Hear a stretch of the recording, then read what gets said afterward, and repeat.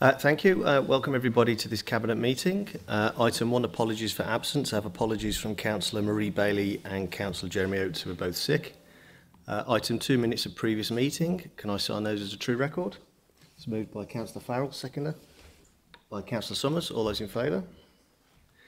That is carried. Thank you very much. Declarations of interest? None. Item 4, question time. There was one question from a member of the public, from Mr. Loxton. Unfortunately, as Councillor Oates is absent, he will provide a written answer ASAP. And I say, if Mr. Loxton has any follow-up questions, please do email me as his ward councillor. Item 5, matters referred to Cabinet in accordance with overview and scrutiny procedure rules. So we have a couple. The first item is regarding the Gungate regeneration terms of reference. Yep, thank you. So the Corporate Scrutiny Committee met on the 6th of October and reviewed the Gungate regeneration programme terms of reference. This is prior to Cabinet receiving this item next month. So regarding that, there was a recommendation that to recommend to Cabinet that the programme board had a member of the opposition on it, such member to be agreed by the two leaders of the opposition groups. This came about, just for a bit of background, because it had been agreed at the time by the previous leader. And I understand you don't necessarily have to make a decision on that today. You know the rules better than me, but it's just a preemptive for what before you get the report in November. Okay. Are there any questions from Cabinet members or any comments on that recommendation? No? No. I say I'll happily thank the Chairman for bringing that recommendation to us. Second recommendation, Market Street update. Yeah, thank you. So this was from the same meeting. We recommend to Cabinet that you instigate a focused review of the market strategy as a result of the changes in business conditions post-pandemic, since it went out to tender before the pandemic. Any questions or comments from Cabinet members on that one? I say, as a Cabinet member, I'm happy to look at that, but I would think this is something that's definitely right up scrutiny's street to work at and perhaps do a deep dive into that. So I would encourage the Scrutiny Committee to have a look at that as well, not just the executive. But again, thank you very much for that recommendation. There is a third recommendation regarding net zero carbon baseline. There is a following report on that, so we'll bring in that recommendation as part of that. So that takes us on to item 6, net zero carbon. Before we introduce the report, does the Scrutiny Chairman want to outline the recommendation from Scrutiny? Thanks, Mr. Chairman. Yeah, Scrutiny considered the report that was put before us, and it was a very thorough report. The only thing that we really noticed was that there was no timescale on the preparation for the action plan. So the recommendation is that the action plan be prepared by the 31st of December 2024. Whilst that's not necessarily an aggressive timescale, I think committee thought that it was it needed to give officers the opportunity to prepare a good action plan. Thank you. Okay, thank you. Andy, are you doing the report? Yeah, thank you, Chair. Yeah, I mean, nothing really to add to the report as written. Welcome Scrutiny's recommendation on a targeted deadline for it. But tonight, Cabinet are being asked to endorse the baseline assessment and also endorse the fact that the action plan is now prepared. Obviously subject to the timeline suggested by Scrutiny. I think it's worth looking in depth at the Ether report that's attached as Appendix 1. It is exceptionally detailed. It's dived into all of the operations the authority does. I think it's highlighted some areas where our big emissions are. No surprise there. It's mainly around our big vehicular movements, which is going to be challenging to deal with.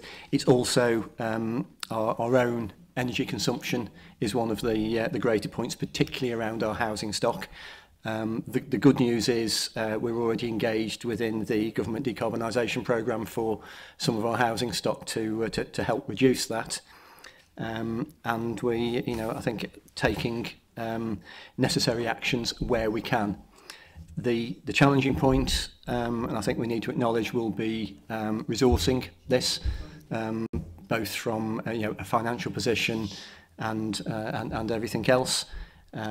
But apart from that, I'd welcome any questions on the report that I can answer. Thank you.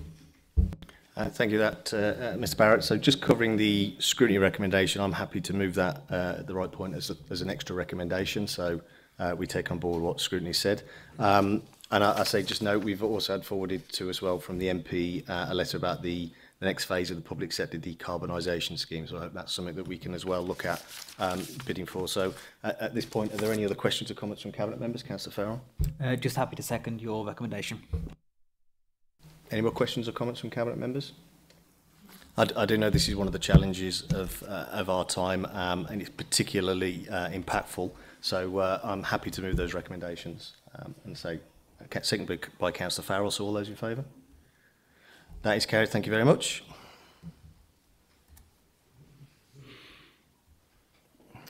So we move to item 7, Council Housing Tenants Annual Report. Councillor Farrell.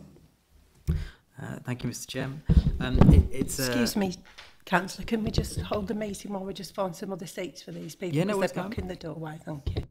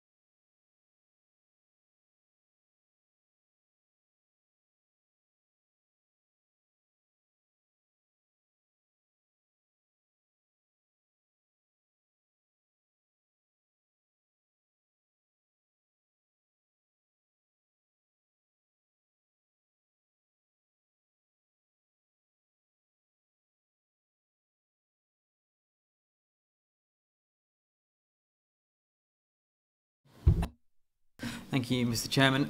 This report deals with the routine reporting of the Council's annual performance to its tenants. It's the 12th annual tenants performance report that the Council has produced.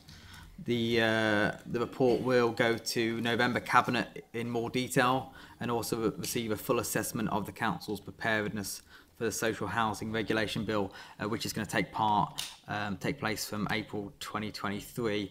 It's a detailed report, just detailing the council housing stock. We do it in conjunction with the council's tenant consultative group, and they continue as part of the regulatory framework to influence, scrutinise and inform policy decisions. So it's a long report. I'm very happy to take any questions, and I'd like to move all those recommendations in the report en bloc. Thank you. Any questions or comments from Cabinet members? No, I say very much welcome this report, particularly towards the end of the report, some of the achievements and high performance and sort of, should we say, the external peer comments on the performance of the housing sector. So that's particularly welcome. So I'll happily second those recommendations then. So that's moved and seconded. All those in favour? That is carried. So at this point we move into confidential. So I hereby move that in accordance with the provisions of the Local Authorities Executive Arrangements, Meetings and Access to Information England Regulations 2012 and Section 100A.4 of the Local Government Act 1972, the press and public are excluded from the meeting during consideration of the following business on the grounds that it likely that it involves likely disclosure of exempt information as defined in paragraph 3, part 1, schedule 12A of the Act, and the public interest in withholding the information outweighs the public interest in disclosing information to the public. And I hereby move. Is there a seconder? Councillor Farrell got there first. All those in favour? That is carried. And just to explain that to the public, so the two following reports have to be dealt with confidentially. So at this part of the meeting, the public have to leave. But we've never had an audience like this before for pretty much any meeting. So, you know, we guys are happy to hang around afterwards for a chat if you guys want to talk about anything. But for this part of the meeting, any press and public have to leave the room, I'm afraid.